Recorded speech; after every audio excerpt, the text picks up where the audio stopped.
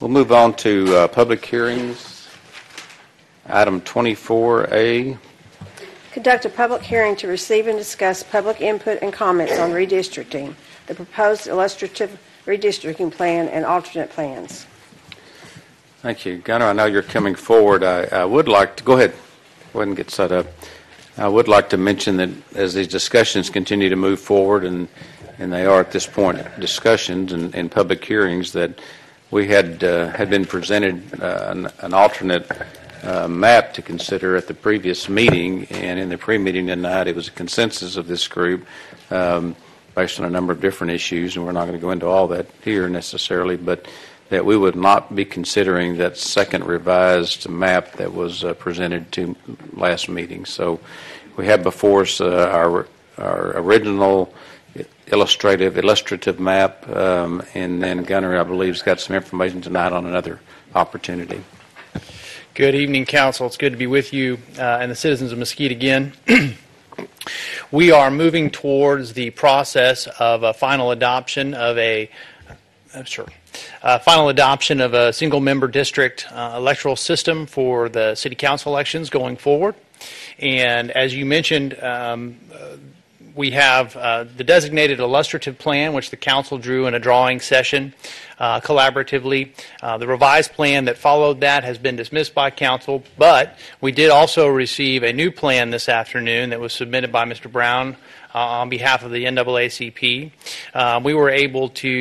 We told you in the pre-meeting that we needed to get a little bit more information about that plan before we could present it to you. We were able to confer with Mr. Brown in between and have now been able to load that plan up and can present it for you all to look at tonight and for any public input.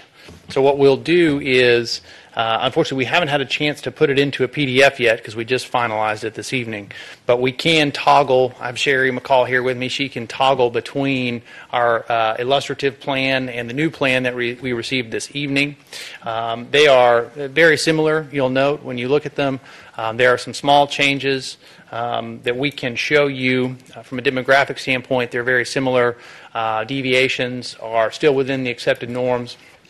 And so those are available for you all to see and for the public to comment on this evening. Thank you. So once they get that up and running, you'll kind of be able to give us the different breakdowns of the new plan versus the other plan. Certainly. Okay.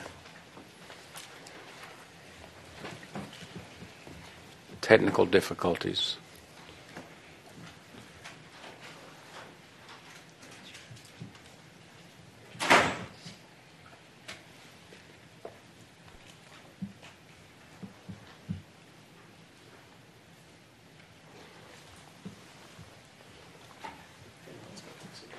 Oh, I know. It worked.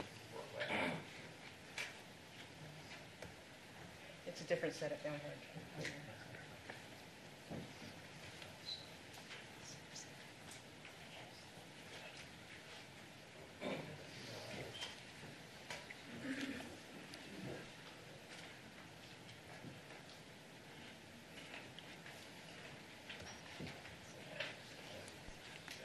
There we go. Excellent. Thank you, Brenda. And we would have set that up ahead of time, but we were literally just finishing it up right before we walked in here. So this is hot off the presses, so to speak.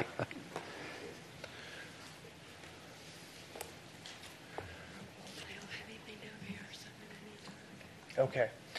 So this is the revised plan, and we can look at the designated plan in a moment. The changes that have occurred here are primarily in District 6 along the left side.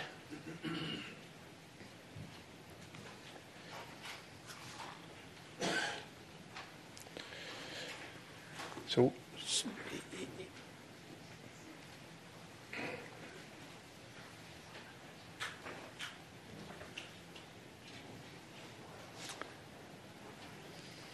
one thing I'll mention while we're getting this set up is obviously we're going to put this in a more viewer-friendly format and provide that to the city.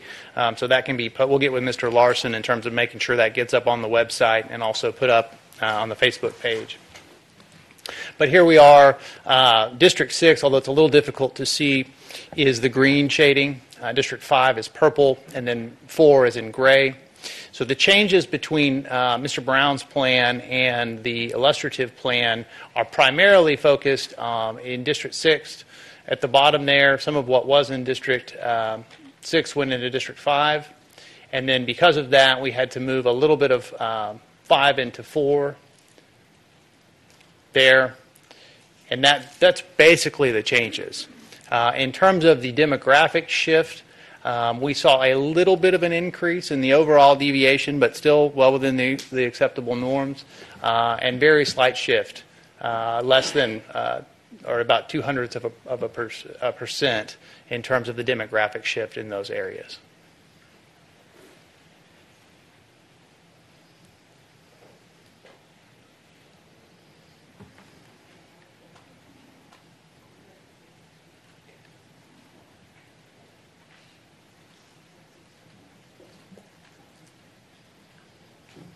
That's what we changed. So that section right there is the part that was changed. So the top section that's in gray by Cartwright was originally in 6. It was originally in 6, and it went to 4. Okay. And then the next section that was originally in 6 moved to 5. Correct. Is that correct?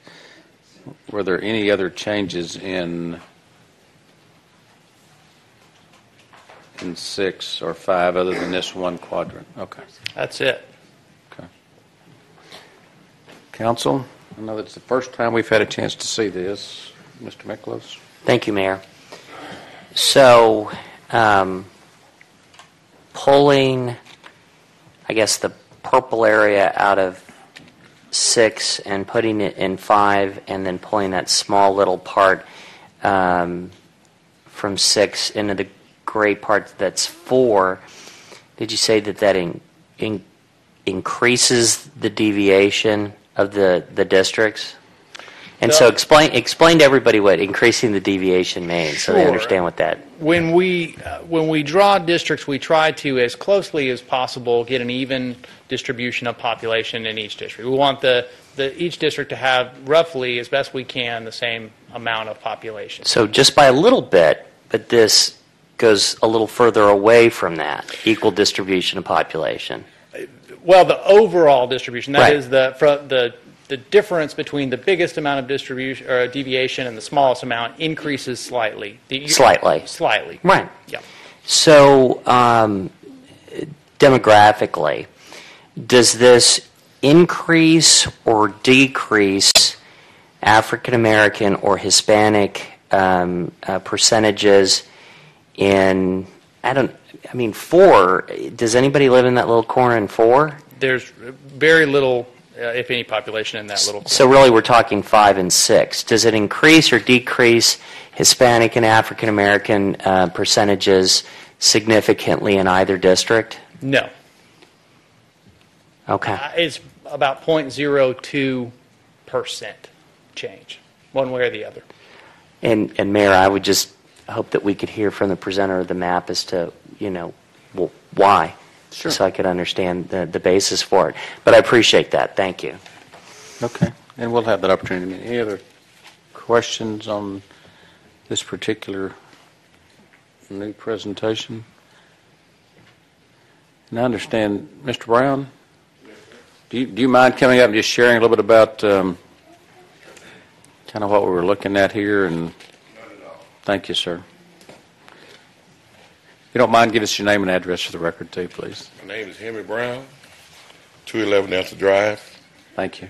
That map right there is a map that I got with my board, and we decided to present. At the time that map was put together, we was under the impression that, map 2 was going to be a part of the discussion and the argument. But this map here, based on some of the folks that I have spoken with, just like you, Mayor, I went on a listening tour, and they had some regards to what was going on the lower end of 20, the corridor down there where the houses and stuff are going to be built. We was more than less looking at how this would affect the votership going forward, the projections, with new housing and stuff like that being put together. So as you can see, as the contractor, first of all, I'd like to thank you guys for helping me with that. The system that I used wasn't as thorough as you guys' systems were, and you were able to help me to put the streets in there where it can be visible to the people here in the council. But the deviations, you're not going to see a big difference in the deviation. The votership, it may vary just a little bit. But like I said, we put that map together to try to make sure that the people that were interested in the future projection and of our districts and of District 6, and District 5 was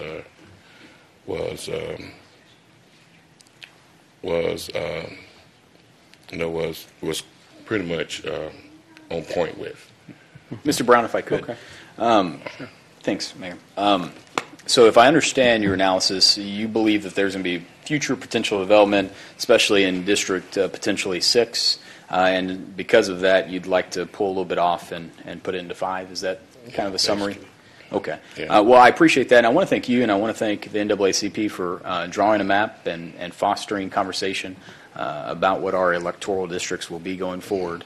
And I hope it'll set some minds at ease that as development occurs, we'll catch that with the 2020 census, and some other legislative body will have to redo all this fun stuff and get to look at all of it again. But what is important about this process is that it's going to create standards. It's going to create rules or precedents about how legislative bodies like a city council draws these districts. And I think that's why I'm really appreciative of my colleagues for pulling a flawed map with flawed intent with map 2.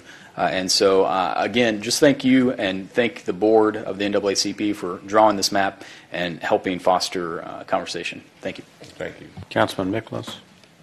Thank you. Well, I want to echo Councilman Casper's thanks for bringing another map and going through it. As I've said repeatedly, the more maps, the better. And it gives us something to talk about and go through. So in my mind, there's nothing wrong with any map.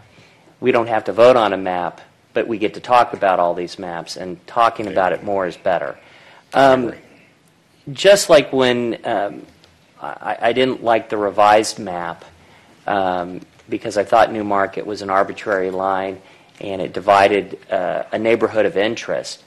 I will say that I see a boundary line created on Brookside separating what looks like a neighborhood. And, I mean, I think that is a neighborhood that is generally similar in nature. It's actually Pioneer. What? That road is Pioneer Road.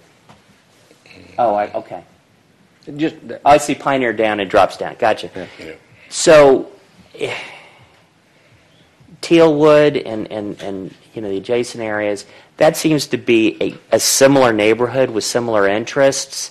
And I'm not saying I reject the divide outright, but I will tell you one of my main concerns is keeping neighborhoods that are cohesive together in the process to not dilute their impact on being able to elect a council member in a single member district process.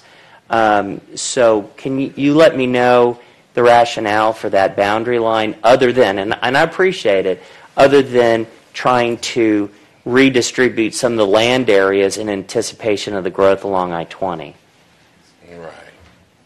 Right. When we put this together, a lot of issues were discussed, and when you're looking at these lines, you really want to try to do what is best for the community. You want to try to do what's best for cohesive neighborhoods. And, like I said, this is just our proposed map. Since number 2 is out the door, I would wholeheartedly endorse, if it come to the point where neighborhoods are that have similar values and similar perspectives and cohesiveness is there. I would pull my map, in sake of map 1. Right. And I'm not trying to get you to pull the I map. understand what you're saying, but I'm saying that I'm open for.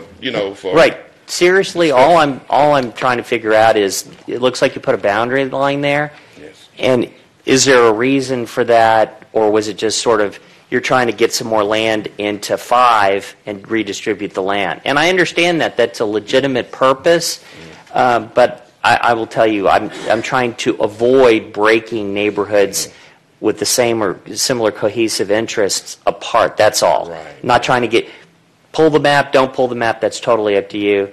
But that's my objective, is trying to keep neighborhoods that are together. Right. But that wasn't the intent of our.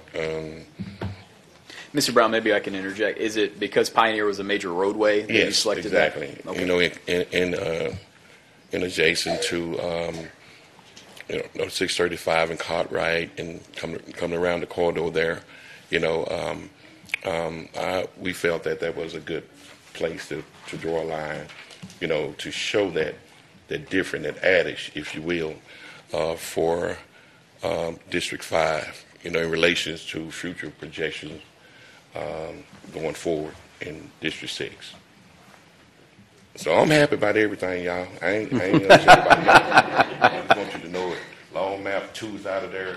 We can get with the first proposal, Mr. Tandy, or we can go with this one, which is almost, I ain't gonna say identical, it's semi-identical. Sure. It don't matter to me at this point. Councilman I'm sure Archer. we're going to be discussing other things going forward in regards to these maps, but I'm in a good place right now, and I appreciate you guys for giving me the opportunity. Thank you. Mr. Brown, several weeks ago you had mentioned to me that you wanted to propose a map. Yes, sir. And so just recently, when the revised map had come up, and there was some discussion of not going with the revised map, which I wholeheartedly agree that we didn't need to use that map when we made that decision tonight.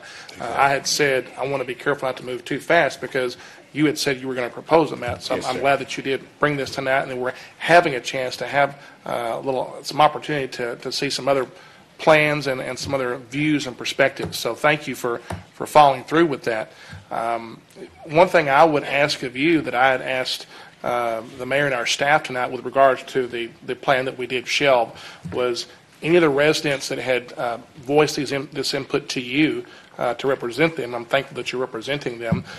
If they wouldn't mind maybe sharing their thoughts as well, that would help me a lot on any of these plans, just to hear a little bit from some of the residents of why this, why that. So if any of them were available for the next meeting, please encourage them to come speak to us. But I also appreciate you coming out tonight to represent this plan. Thank you, Mr. Archer. Thank you, Mr. Brown. Thank you. Thank you, Mr. Mayor. Thank you. Any other comments or questions for Mr. Brown? Okay. Thank you for coming forward. Thank you. This time I'd like to open up the public hearing. We also have some cards here for some people that if they still wish to speak. Ms. Wally?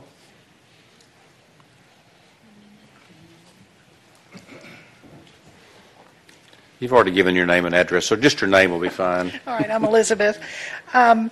I have not been in person at the meetings on redistricting so far, but I've been following the videos, and I loved all the discussion that you've been having that culminated in the illustrative map. Looked like a lot of thought went into the boundaries, and that would keep neighborhoods together and make sense for the voters, and I really appreciate that. I did like the map that the NAACP brought forward because they were thinking about future build-out. Now, that's something I really hadn't heard, and I think that was an interesting concept. But I do have one request where the illustrative map is concerned, or any map that's eventually approved, and that's the numbering system for the districts. Our city is kind of long and narrow and laid out north to south, and and the districts are kind of aligning that way as well. But the way the numbers are now, it doesn't flow. Right now, the northernmost district is District 3, and southwest of that is District 1, and due south is District 2, and due south of District 2 is District 4. And that makes it very hard for the voters to keep track. In all my life, I've struggled with the fact that I live in the northernmost district, but it's called District 2. And so I'm hoping that when you finalize this, that maybe you will rethink that numbering system and make it in a way that'll be most easy for the voters to identify with their I districts. think that's a great idea. We might want to flip it, and you could be in 6. Well, okay. That will be very good. I'm sorry. Wait, don't run off. There's a couple of... No, I was just going to agree with that. Yeah, why not? Well, It's a This is your chance. Right now, the district I represent is 1. Yes, But then if I were to run for re-election and got re-elected, it would be 2. right. 1 is sort of to the northwest, but the Right. north one Right. is 3. And so I Right. agree with that. I mean, it would make more sense sort of Yeah. from north to south Yes. and end with 6 in the far south. And, Yes. and I was thinking that too. I was trying to figure out when I could ask that. So, Right. yeah, I appreciate that. For the next 30 or 40 years, we would really appreciate that. Okay, thank you. And I'll just agree. It is the number 1 district, Elizabeth. So, yeah. Don't struggle with it. It is a good point. Thank you. I also have Ron Ward.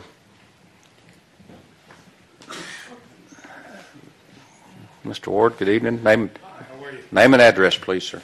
Ron Ward, 430 Running Brook Lane. Thank you. You guys took the thunder out of all my paper. Okay, you know that, don't you? So I'll just give you a little rainstorm, just to put it out there. Good evening, guys. Thank you for the opportunity to speak this evening on the redistricting map. Process.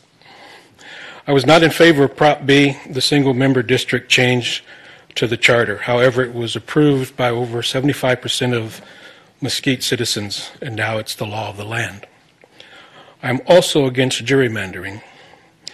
I'll use the following working definition of gerrymandering: drawing voting districts to favor a select group or constituents, or any elected official, or to favor any citizen seeking elected office in the future is gerrymandering. Gerrymandering runs rampant in our country. Gerrymandering has negatively affected citizens in state and congressional elections. Matter of fact, the last election maps drawn by our state legislature adversely affected Box Springs, Sunnyvale, and Mesquite. Drawing election maps to favor a particular elected official or a select group of citizens is wrong. You, as a council, approved for a consultant to draw an illustrative map with a set of criteria where none of the criteria included considering where current or future elected officials lived. The citizens of Mesquite overwhelmingly voted for single-member districts. I don't think they voted for the council to choose to gerrymander those districts. Well, there was a couple paragraphs in there that included map 2. But I'm just laying this before you because other maps could come. And so, please, don't gerrymander the districts. Thank you. Thank you. Thanks for your comments. Anyone else wishing to speak on under item 24 for our public hearing?